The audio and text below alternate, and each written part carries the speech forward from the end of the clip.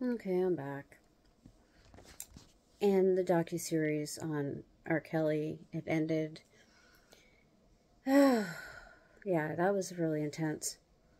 But it brought up a lot of issues that I had, growing up, being 14 years old and being raped. And I've told my story before, and I'll tell it again. And I'll dedicate this just to that. Because in the past, I would kind of throw it in, if I was talking about something else. And it seems like a good time for that.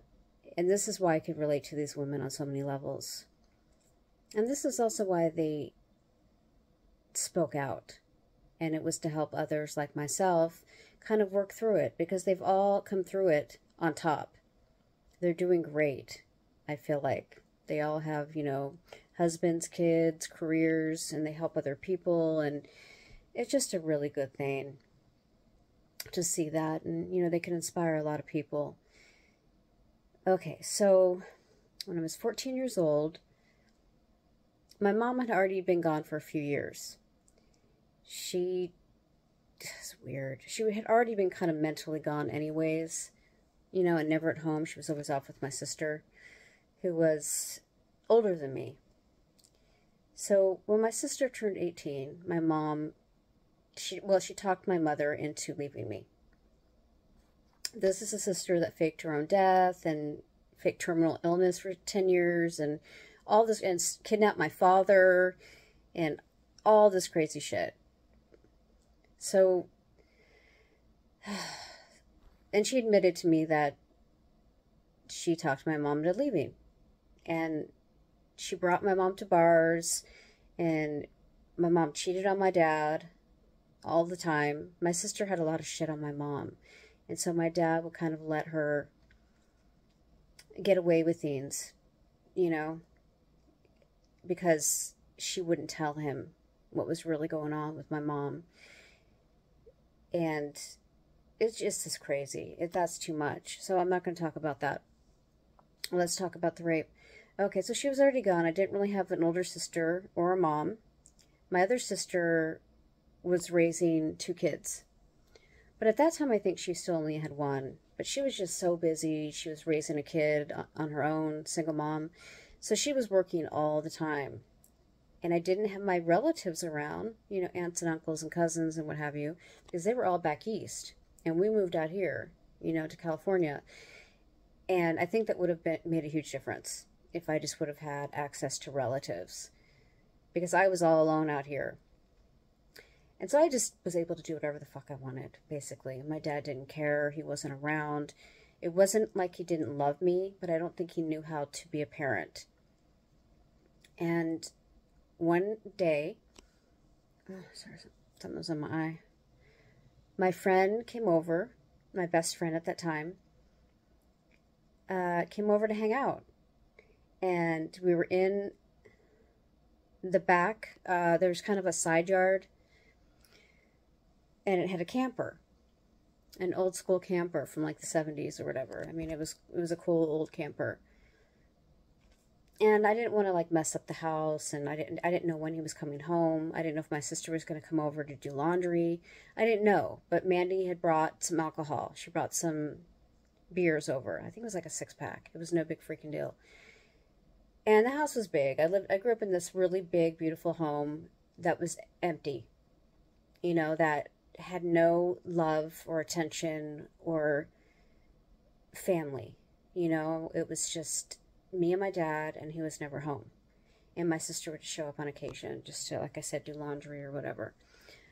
But like if I had a little sister, if I went to my house to do laundry and I saw her there alone, I would take her ass home. I'd be like, get in the car, you're going to babysit your niece, and I'm going to feed you, whatever. So the fact that nobody really came to my aid, it just really still bothers me. All right, so we were in the back, in the camper, and I had gotten a phone call earlier that there was a party up the hill at this, she's an older girl. She was like a year or 2 older than us and popular and lived in a mansion on a hill. There was like different parts in I think every town has it. There's like the super rich that are on the top of the hill. I was like in the middle on the, like there's the big hill, and then there I was. And then the people that didn't have any money were on the ground, like just flat, and it's just how it always is, I feel like, in every single town. Even in LA, it's like Hollywood Hills, and then you're in the valley, it's all right. So we weren't super rich, but we were definitely upper middle class, we were on a hill, but just not on the hill. So this girl had a party. It was raging. Everybody was going, and we were nervous, me and Mandy. We were like, oh my God, it's, we're young, we're 14. All of these girls are like 16, 17, what have you. And I knew so many of them because my neighbor was one of them. My neighbor that night, okay, so we ended up drinking a few beers so to warm up for the night. And we were having these guys pick us up in a truck. I don't even know who they were. I don't remember. All I know is we were getting a ride up the hill. And the truck pulls up and honks, and it was probably around 7 or 8 or something. I can't remember. But she had been there all day with me. We've been hanging out and laughing and partying and gossiping or whatever, listening to music, doing our makeup, whatever. And we didn't drink that much. We had a few beers maybe. And so the truck honks in front of my house, and me and her run out there. And I'm dressed normal, just not slutty. I'm wearing a tank top. I think it was, hot out. A tank top, shorts, and just some sneakers. I mean, it was nothing. I wasn't wearing pumps and a low-cut shirt. I had no boobs yet. None. Seriously, they were mosquito bites. I didn't even develop boobs until I was like 18. No joke. No, I think I was like 17. Yeah. It was 17 that came out of nowhere. Okay, yeah. And I had a lot of baby fat. But at that time, I was really super skinny, tiny. No boobs, no pubes, nothing. No body, really. It's like a little 12-year-old boy's body. And my neighbor, who was friends with all of those people, and the reason why I kind of knew all of the older people, ran outside. We jumped in the back of a truck, by the way.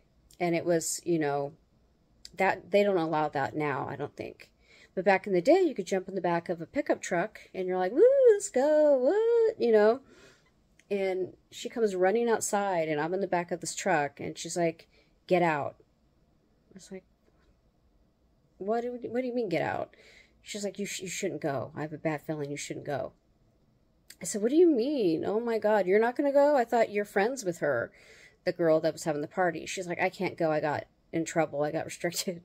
She accidentally ran her parents' car into the garage, and she didn't have her license.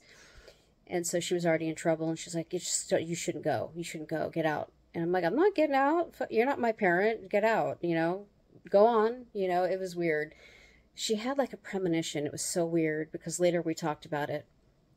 Okay, so we go up to the party. I blew off my friend, my neighbor, who I've been friends with ever since we moved there. We're really good friends. And we get to this party. It's around a pool. We're having a good time. Talking, dancing. I had another beer. Somebody gave it to me. No big deal. At that point, I had only been drunk maybe once when I was 13, and it was off red wine. And I knew, I'm like, I'm never doing that again. That was crazy. I threw up all over myself. It was gross. And I had to take a train the next day, so it was even worse. You're hungover on a train, and you're like 13. And so, yeah, we're just hanging out, talking to everyone. It was so much fun. And Mandy had a curfew. And she said, oh, you know what? I need to get home. It's getting late. And she seemed to be like swaying. Like we both were like suddenly really drunk out of nowhere. I'm pretty sure we got roofied. I'm just convinced. There was these guys hanging around the party that we had seen at school and that everyone kind of knew. They really didn't speak English that well. One was from Guatemala, I think, or I can't remember. I always thought he was just from Mexico. And he might have been like first generation or what have you. And I have nothing, like I said, I have nothing against anyone from any country. I don't judge people like that. So, yeah, I kind of like thought they were cool, him and his friends, Javier and Jesus. I'm saying it. I'm saying their names. Javier and Jesus. So we were both feeling really drunk out of nowhere. And those guys were hanging around. And so we started heading to the front of the house to try to find someone to give us a ride home down the hill. And the person that drove us there wasn't around, and nobody wanted to leave the party. It was just getting started, and I think it was probably around 10 o'clock. I think that her curfew was like 10 or 11. Might have been 11. I don't even remember because, like I said, I think we got roofied. We didn't even drink that much, and we knew better. We just would drink sips here and there, but we were never like beer bonging, you know? Maybe later, you know, I think I remember there was times that things like that happened, but I'd never allowed myself to get drunk like that again, to that, on that level of like where I couldn't walk. It's such a long story. Okay, so because that did happen to me in my 20s as well. Again, I think I got roofied. I think men prey on people like me, and those young girls. R. Kelly preyed on them. I was young and naive, happy-go-lucky, just still sparkling. The eyes were still sparkling. I was so excited about life, even though I had no mom and my dad wasn't really there and I had no family. For some reason, I still thought everything was going to be okay, you know? And I was still really innocent. I didn't really hang around bad people. You know, I felt like that my friends were all, you know, decent human beings, and, you know, yeah. So these two guys were like, oh, we'll give you a ride.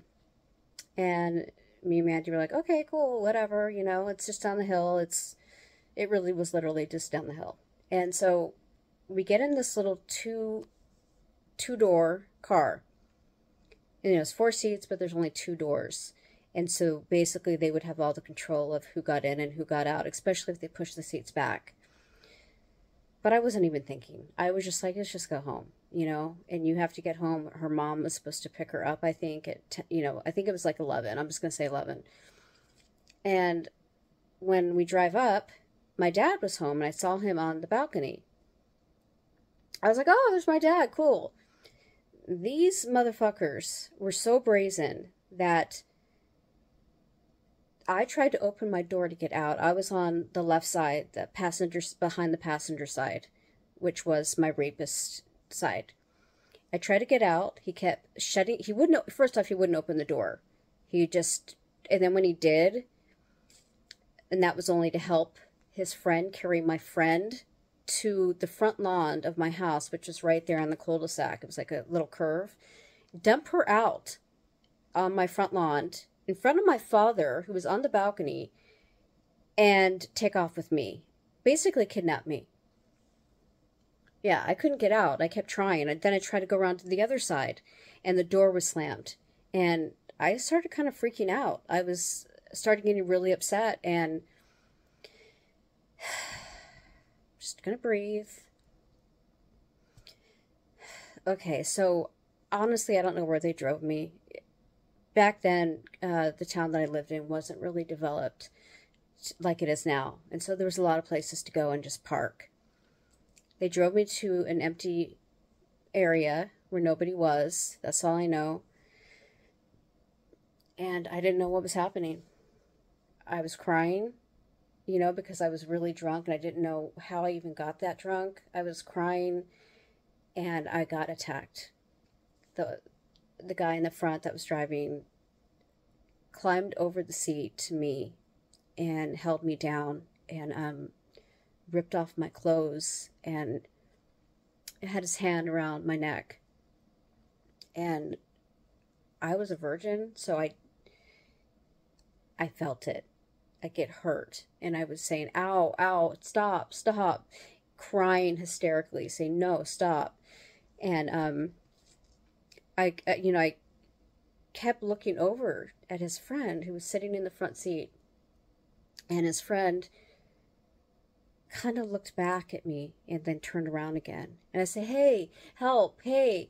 And I was crying so hard that I was like shaking.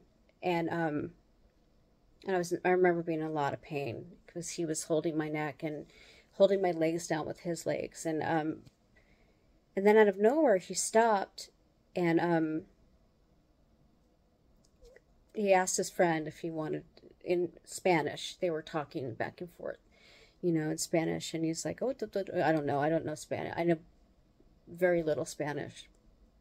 And he was asking him if he wanted to go. And the guy goes, oh, and he turned around and tried to and then I blacked out. That's all I remember. And then I woke up, in my bed, and my shorts were on backwards. I had a tank top on still, and my underwear were gone. And I asked Mandy, for some reason, was there. Her mom didn't pick her up, I guess, or she called her mom, because my dad had to bring her in from the lawn. He carried her inside, put her in my room. And I said, what happened last night? She goes, I don't know. I woke up in your room. And there was bruises all over me, on my neck, on my legs. There was blood on my sheets because I was a virgin, and it was like... So, at school that Monday, me and Mandy got dropped off at a friend of ours' house that knew those guys. And she goes, we used to get dropped off there because she lived near the school. And sometimes my dad had to get to work early, actually all of the time. And so, she, sorry, just reliving. I still have flashbacks. I still have PTSD to this day. So we were dropped off at her house, Tammy's house, and she's like, oh yeah, so-and-so, Juan, said that you slept with both of them that this weekend, and blah, blah, blah. I said, what? I said, no. Why would you? No, I didn't sleep with them. I said, I was raped. I said, by Juan.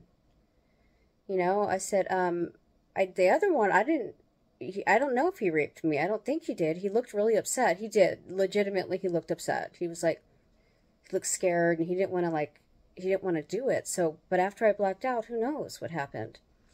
I have no idea.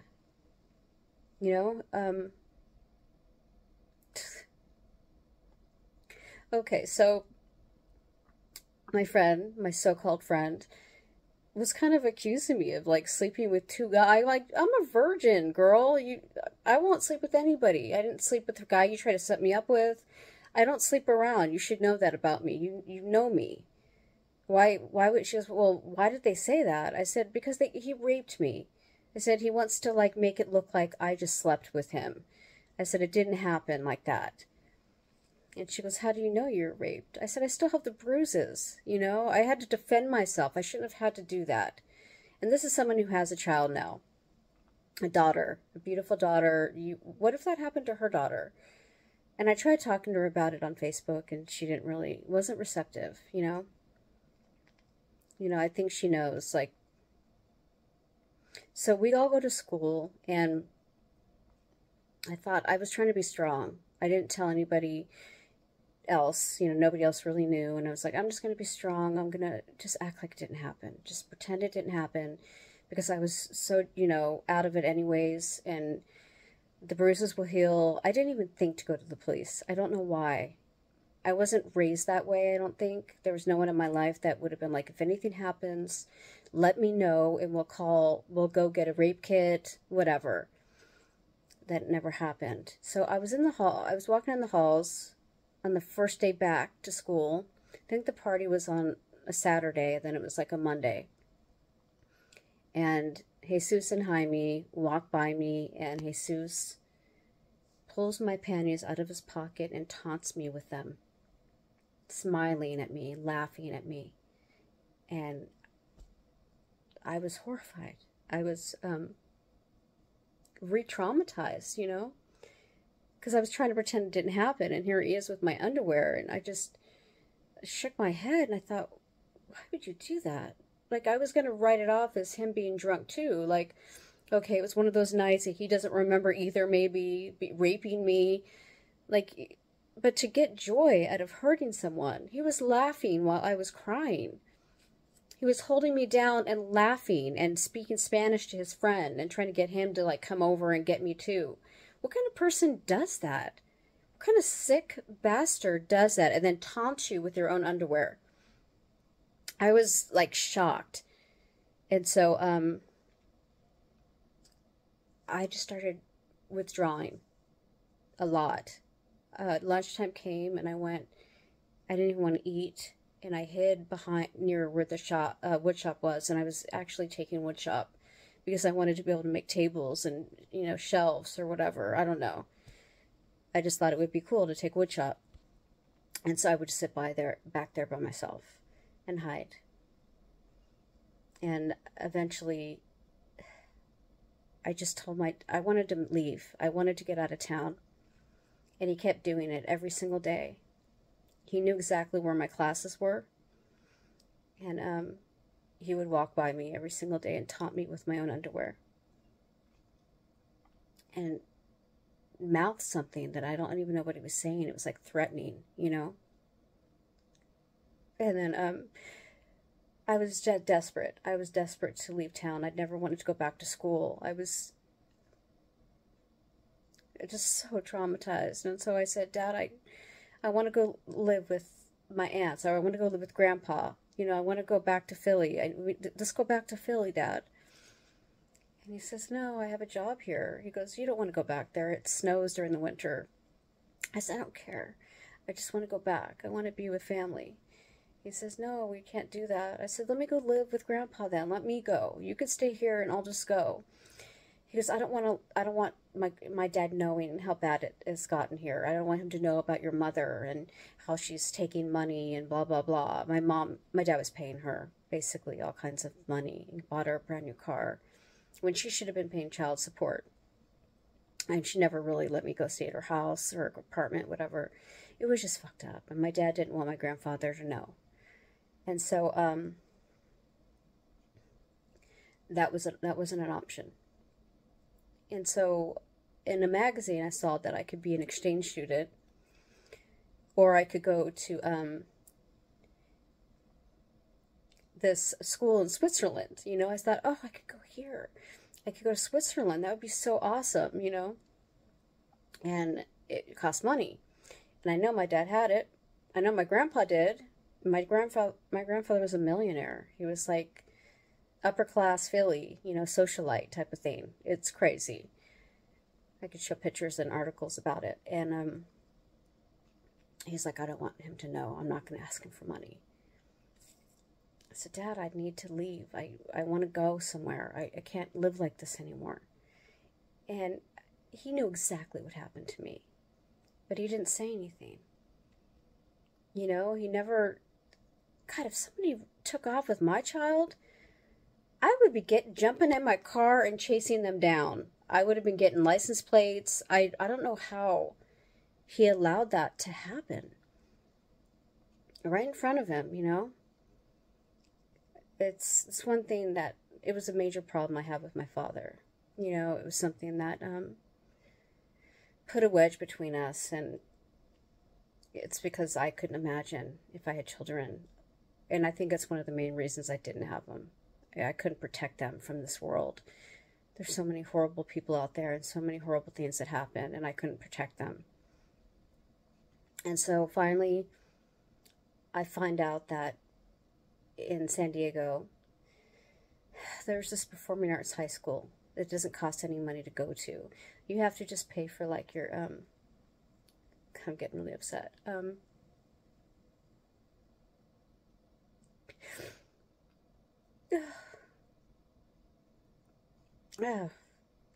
You have to pay for like your ballet slippers and your jazz shoes and little outfits, your outfits that you have to wear for class. And so my dad found out that my aunt, who's a teacher, was moving from Philly to go there. And my dad kept so many secrets. I didn't even know he had a twin sister. I had no idea that he had a sister because my mom and her didn't get along. That's a whole other story. And so I went to go live there. I rented a room. I didn't even know who she was. I didn't even know her. It's crazy. She was a stranger to me completely. But we became really close, you know, at that time. That's when I lived with the ghost. I think I told that story about him. So I lived with her and my cousin and his son and his baby mama. And I never told them. I never talked about the rape. I just went to school every day. I wandered around San Diego, took buses, and I went on auditions, and I had dance class 2 hours every single morning, 5 days a week. So I forgot. I didn't forget it. I just allowed myself to let it go, you know, to move on. I didn't have any boyfriends. I didn't date. I didn't have sex, nothing, in high school. Once I moved away, I was like, it's over. And nobody really knows why I moved away. I didn't even know at that time that's why I was doing it. I was trying to be so strong, you know, and so brave. Like, oh, fuck them. I don't care. You know, nobody cares about them anyways. But lately it's been coming up, not only because I watched this documentary, but on Facebook, there's people that are friends with him that are on my friend list. And so I decided, well, during the Me Too movement, I came out about him, and I said his name. I basically, like, tagged him in the post, even though he wasn't on my friend list and he wouldn't see it. But I knew somebody else would. And then I wrote to him, and I wrote Jaime and Jesus. I wrote to both of them. And I just wanted them to acknowledge what they did. At least, if the other one didn't do it, which I still don't know, I wanted him to acknowledge that it happened and that he should have stopped it, you know, that he looked like he wanted to. I wanted the other one, the rapist, to apologize, to say, I'm sorry I did that to you. I don't know what I was thinking. I'm married with 3 daughters, like he is. He's married with 3 daughters that have kids of their own now.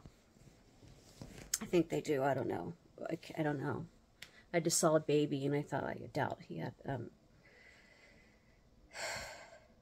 nothing. Never responded. Of course not. Why would they? And I thought about, because he kidnapped me, I know the statute of limitation on rape is beyond, like it's over. But on kidnapping, you know, I could have still gotten him on that. And so I talked about it with, you know, Mandy, about maybe going after him like that. Then I thought, I just need to move on. There's nothing I could do. And who else did he do this to, though? So I remembered that this one girl went to a dance with him, and then she disappeared and didn't go back to school. So I was thinking, all right, well, there you go. There's somebody else. You know, I looked for her online. I couldn't find her. But then I went to my friend list and I was looking at all the people I went to school with, and I started contacting them. This was during the Me Too movement, and saying, this guy raped me and you're friends with him on Facebook, and I know you don't know that he did this, but he did. And most of them unfriended him. But I was looking at it today and I noticed that there were still at least 5 people that still had him on their friend list. And I just thought, they saw my post. I know they did. If they didn't see my post, they got my email, my text.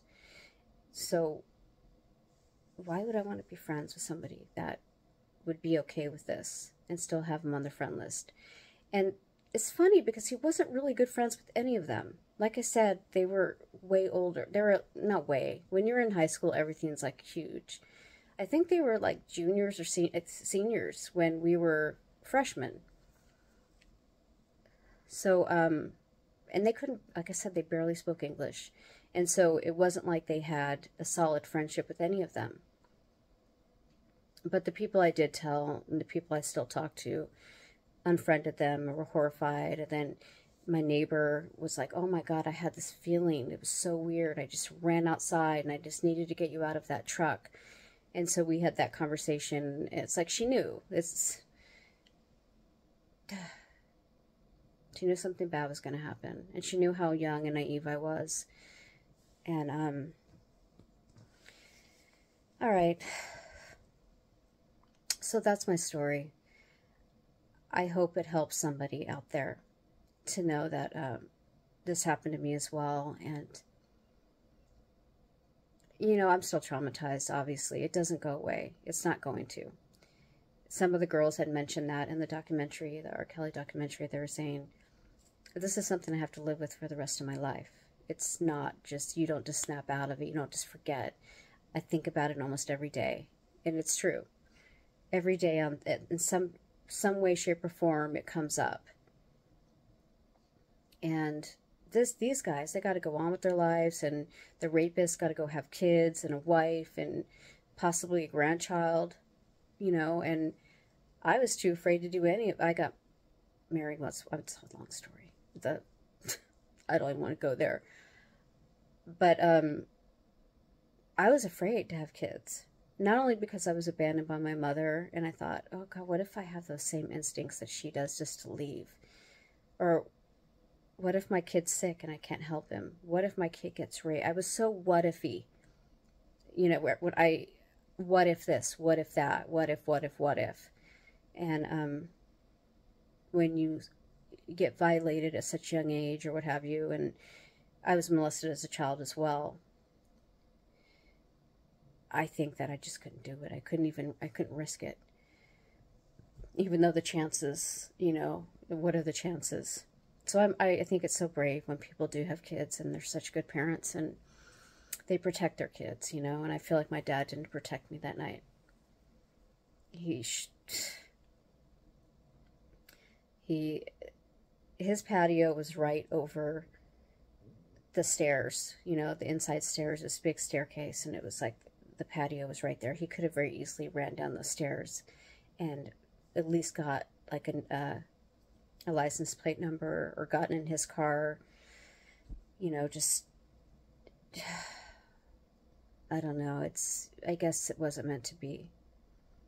You know, it's what ifs again. What if he did? What if he chased them down? I don't know. He apologized for it. We worked through it, but it's still there. You know, it's still there that my parents didn't protect me. And the fact that my mother never said, anything happens with you, call me. I'm always here for you. I'm always your mom. I'm always your mother. She never did that. I never thought for 1 minute that I could ever call her for anything. And she was out partying with my sister, you know. And then she finally met some guy that had 4 kids. Thinking, how could you go off and marry someone that has 4 kids when you couldn't even take care of me? And I was a good kid. I went out to a party, but I had no one looking after me. I always listened. I was always quiet and respectful. I never would, you know, fuck you, Mom. I never did any of that. And then she complained about her new stepdaughter being a total nightmare and how good I was. I'm like, why would you, whatever. So that's a whole other freaking story. But I wanted to talk about my connection, my feelings towards the R. Kelly situation. And all right, so this is my story, and I'm in bed. I have bedhead. I've been crying, and I'm just being real. And I hope, like I said, this helps somebody realize that they're not alone and to not hold it in like I did. That if somebody hurts you, to tell someone right away. Don't wait. Even if you're scared, I know it's hard. It's so hard to even think about going to a hospital or calling the cops. And you're afraid, too, because I got intimidated by them taunting me with my underwear. Like I said, it's weird because there was Jesus and Javier. One of them is the one that taunted me, the rapist. The other one kept his head down, just like in the car. So it wasn't like they were both taunting me at school. It just, and it wasn't like I think both of them raped me. I don't know if the other one did. I don't think he did. And I acknowledged that in the letter I wrote to him. I said, I don't know if you did or not, but you were there and you could have stopped it. But if you did do it, just own it. Just, I was really respectful actually to them. I didn't go off on them. And I even gave them time to respond. And, you know, just like with R. Kelly, he doesn't own it. He's not owning it. He doesn't admit to any wrongdoing, even though there's so much evidence against him. The fact that he married Aaliyah at 15, and there's sex tape with a 14-year-old where he says, you're 14, you're the best pussy I've had. You know, 14-year-old pussy I've had. Like, there's evidence, you know. All right, everyone, I'm going to go to bed. I feel better. I cried and told my story. This time, this whole thing is just about my story, and yeah, that's it. I should post this picture on here, shouldn't I? I did do it on Facebook. I did. Sue me. I dare you. No, I'm not going to do it. But yeah. All right. Peace out. Thank you for listening. And like I said, tell somebody. Call a hotline. Call the rape hotline. I wish they had those when they did have those, but they weren't putting them out there like, you know, like they do now. So maybe I'll put a number down so that, you know, you can call if you've been raped. And